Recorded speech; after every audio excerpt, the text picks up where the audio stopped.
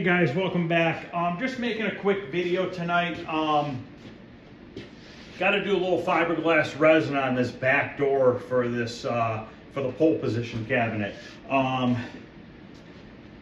It's going to be the easiest way, I think, to fix this. I don't really feel like cutting the wood out. It's a back door. As you can see, somebody busted the wood on both sides of this grate. Now, normally these grates slide out, okay? You could slide them out, paint them, and put them back in. But for this scenario and what we got going on here, I'm just going to leave the grate in there, tape this off, and pour fiberglass resin to fill this gouge here and this gouge over here. And then the grate will obviously be permanently stuck in the back door, but I don't see that really being a problem. So I need to do that. That's all I'm going to do on this video is get the resin in there, and I'm just going to let it cure overnight. And then probably tomorrow night I will work on getting this all body worked and in primer, and also the back door for the Paperboy. And I'm going to get the Paperboy cabinet in the basement. There's a couple bolts here I need to take off, and just a random screw. Those are just kind of hanging out there. I don't know what those were for, but don't know. I don't think I'm not going to worry about putting screws into this one. You know how when I fixed that corner on the pole position cabinet, I had ran a couple screws in there on an angle. Not going to do it on this because this metal grate is going to kind of act as my piece that's going to help hold it to that, because this is a nice solid stiff piece of metal. So let me get some material set up here, some tape, probably gonna need some plexiglass and a few other things. So let me get that, and we're gonna get those two filled in. Okay, I got a bunch of different materials here. First thing I think I want to do is put some tape on the bottom side here. And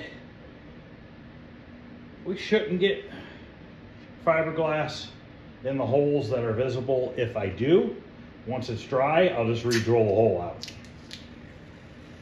I'm using this cheaper masking tape because it's stickier than like the masking tape I use for painting. But of course it doesn't want to come off, right? So this sticks a little bit better. I think what I'm going to do is go like this and wrap it right around the top.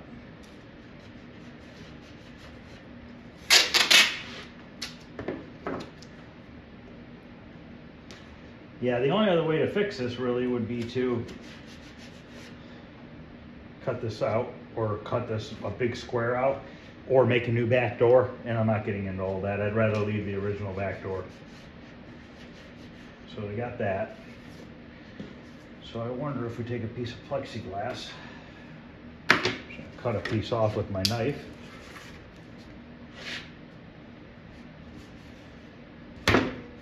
Doesn't need to be real straight.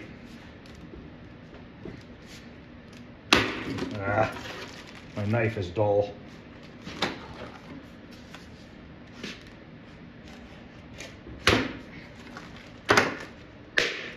Yeah, it's not gonna cut.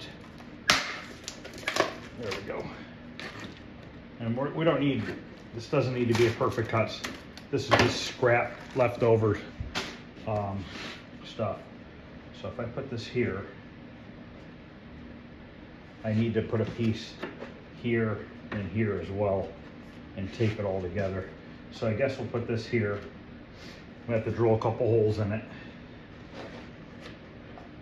You want to make sure you drill a hole that's a little bit bigger than your screw itself, because you don't want your screw to go through the plexiglass and crack it. I usually like to use Lexan because you can drill Lexan, you can bend Lexan, but I don't have any scraps of that right now, so I gotta go use this. And we're gonna use this hole right here. I think we are. No, we're not. We gotta go wider out.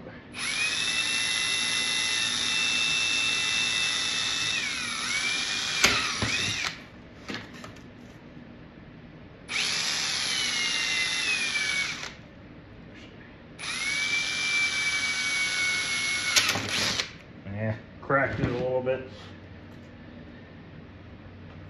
Should be okay. And a little bit of holes I'm putting in the side of the particle board, I can cover them up afterwards with a little body fill.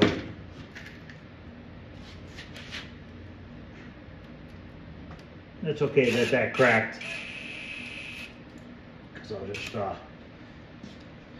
hold it together like that. I have to put some tape on the bottom side here. Basically, we're just building a dam.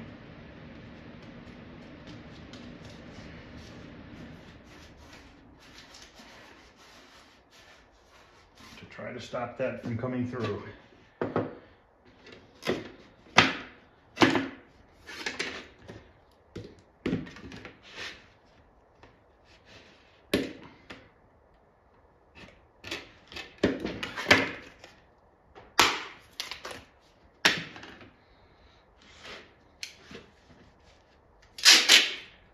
I have to get the heat gun because we're going to have to really dry this stuff so that it sets up fast so it doesn't spill everywhere.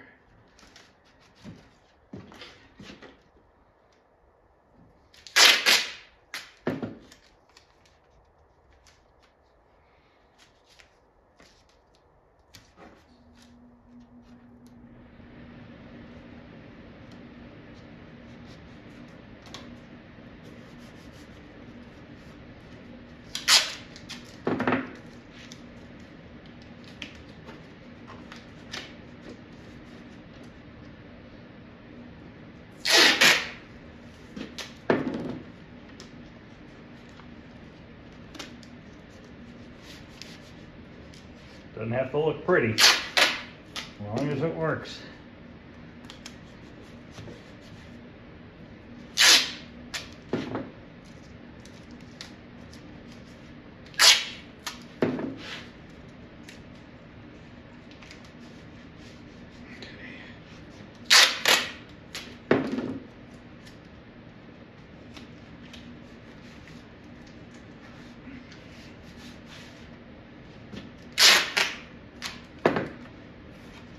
Just don't put tape on the inside where the fiberglass is going, because then it's going to stick to it. I guess you could sand it off, but I want to try to get this as good as possible so that I don't have to do a bunch of sanding, because it's going to be kind of an awkward spot to be sanding in.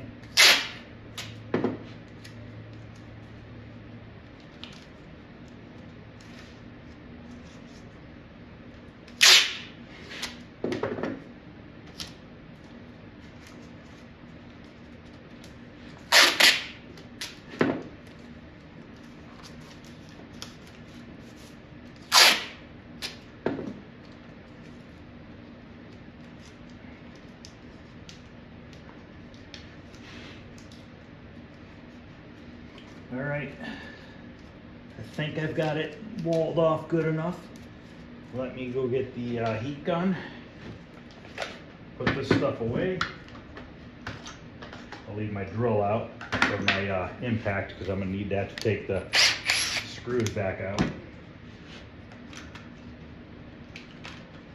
All right, let me go grab a couple more things. Okay, if you guys remember when we did the cabinet, I did, normally they say 10 drops per ounce, but we're gonna do 15, 16 ounces, 15, 16 drops like I did on that corner, and I was able to get it to dry really fast. Hopefully I don't have to open up another container of resin. I do have, actually I think I have an open 5-gallon or a gallon pail. Nah, we should be good with this. I think this should be enough. As long as it doesn't run everywhere, we should have enough. And I got my heat gun ready because I really want to dry this as fast as I can to get it so it doesn't run.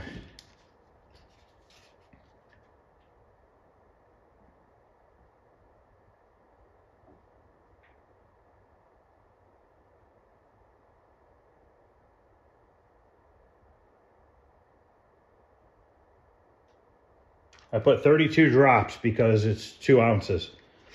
So they had recommend 10 drops per ounce. So I went 16 drops per ounce to hopefully get this to set up really fast. So I'm gonna stir it up really good, and hopefully we can get this in here. I think I want to do it this direction, maybe. You zoom in, start with this corner here. Of course, I kicked the tripod, sorry about that.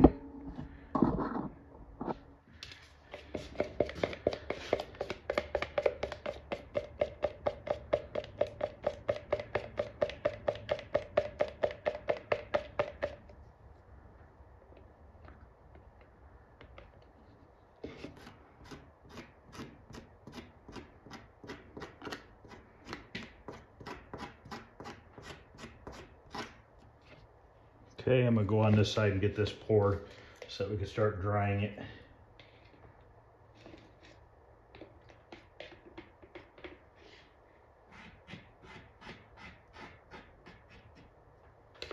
It's a little high, and I don't care because it will sand down.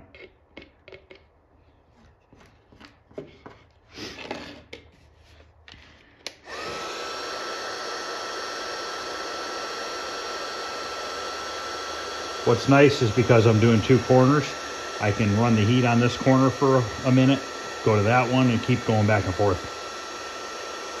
Right now, the heat gun's really blowing around the resin. You can see it moving from the wind. That'll stop soon. This side sank down a little bit, so I'll take a little bit off this wood here and shove it in. It's dripping. I did put a towel underneath here, and I see where it's dripping actually.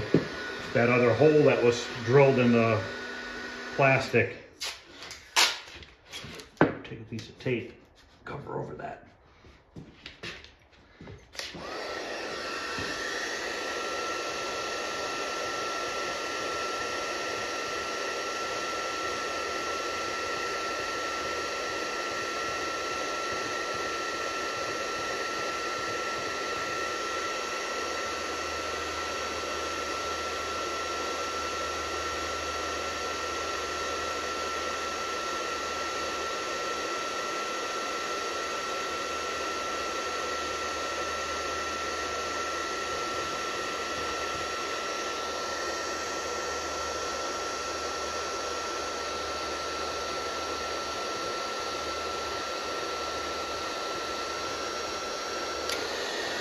Okay, I think that side's starting to set.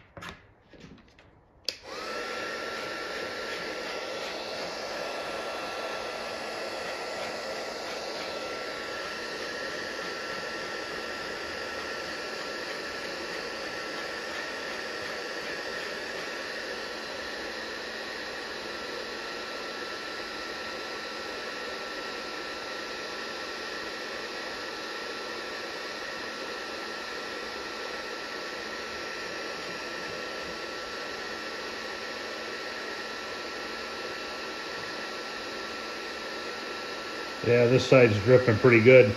I think what I'm gonna have to do is mix up a little bit more, but if I can get this first layer to harden up a little bit and stop dripping, then I can mix up some more and we can put it over the top.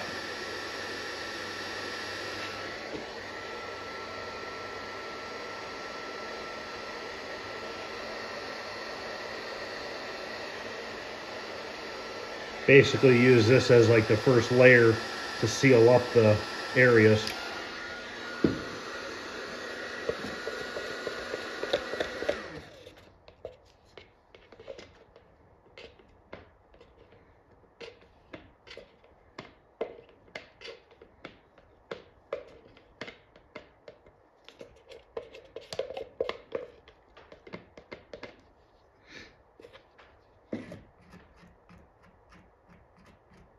All right, let me grab a little bit more real quick.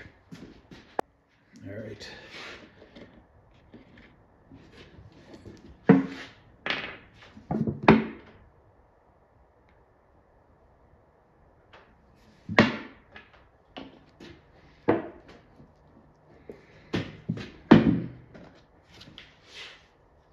This one has a couple pinholes in it, so hopefully that'll be all right.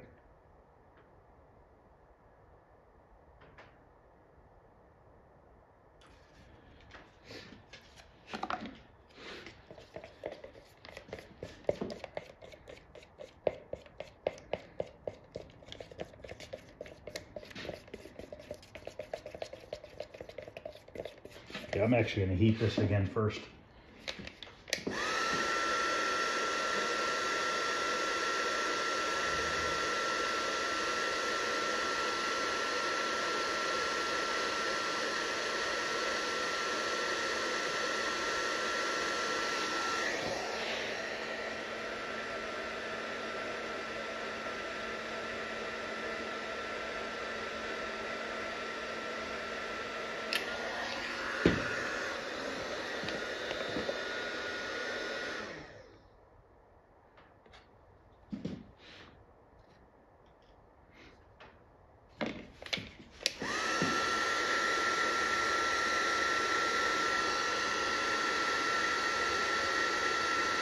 It's okay if it runs out onto the wood into a puddle, because I'll just sand it down flush.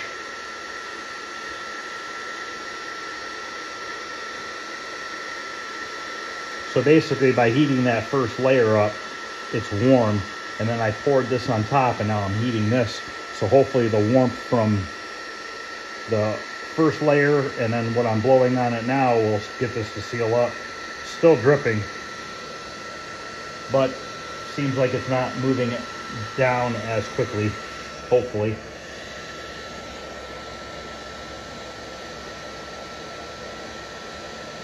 Looks like it's starting to gel up.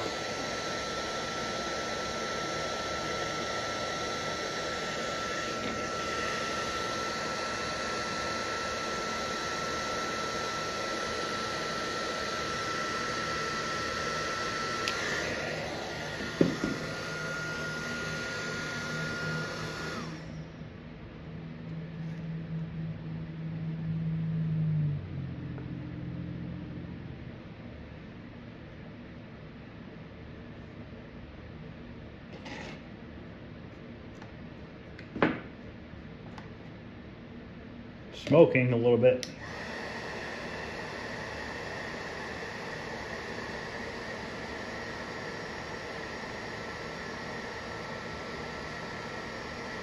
It will do that. You got to be careful.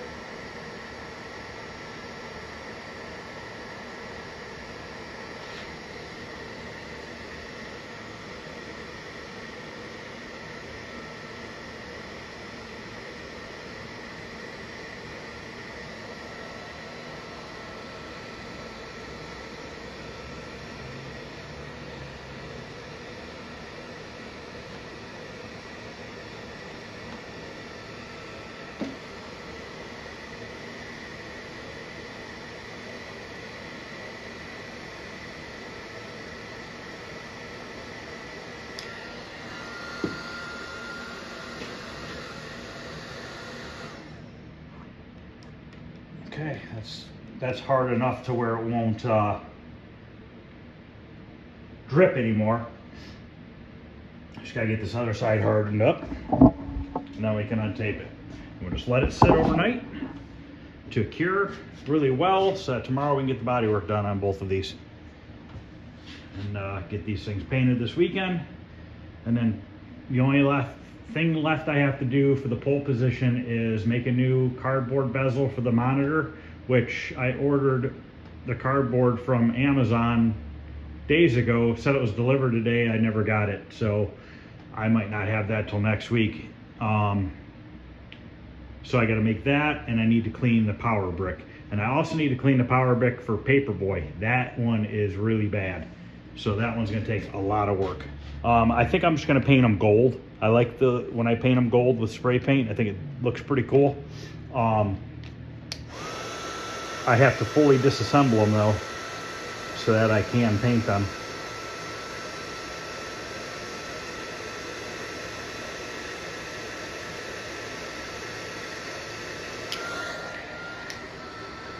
Could you imagine trying to build these corners with just Bondo? You probably could do it if you taped it off like this and you took your Bondo spreader and mashed it in there. But I like this liquid better because it gets in all the pores and everything. You know, it really soaks in there. Okay, I think we're hard enough. Let's see if we can untape this. I want to get this tape out of the resin.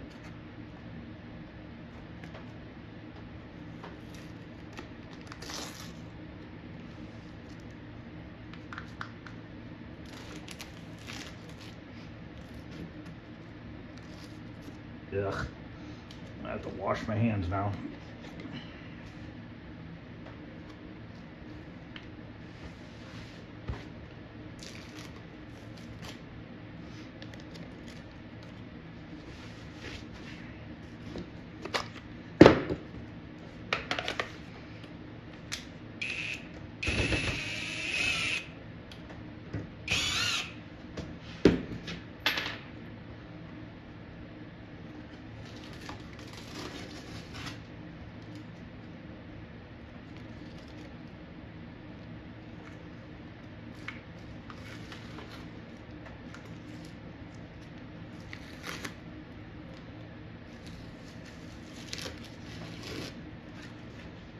Garbage can's full.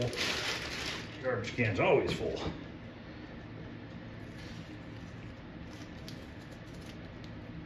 So we got a little bit of resin in a few of the holes, and then we'll just drill that out tomorrow with the drill bit.